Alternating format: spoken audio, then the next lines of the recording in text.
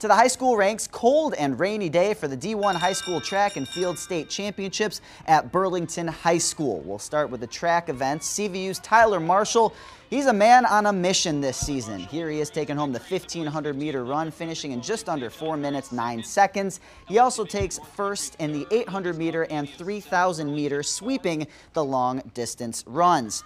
In the boys' 110-meter hurdle, it is a photo finish, but South Burlington's Nick Knudsen barely edges out Burlington's Kai Schmidt-Belowy by 2/100ths of a second. On the girls' side, 100-meter hurdle, St. Johnsbury takes the top 2 spots. Grace Cook barely beats out teammate Catherine Cowan here. The duo helped the Hilltoppers build up a big lead in the team standings. The boys' 100-meter dash, Jasper Reed put on his PF Flyers this morning. The Brattleboro Colonel takes first in both the 100-meter and 200-meter dashes. In the field events, Mount Mansfield's Abby Carter had herself a day in the pole vault. The Cougar clearing the 10-foot marker here on her first attempt to take home the state championship. St. J's Hannah Westcott finishes in second.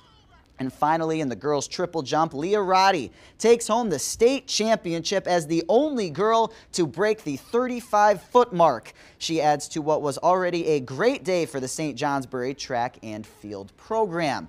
Let's take a look at the final team standings from the day. The Hilltoppers get the sweep, taking home the D1 titles on both the boys and the girls' sides on Saturday. The MMU Cougars and South Burlington boys finish in second place behind St. Johnsbury. Champlain Valley narrowly edged out Essex on the girls' side to finish second and third, respectively.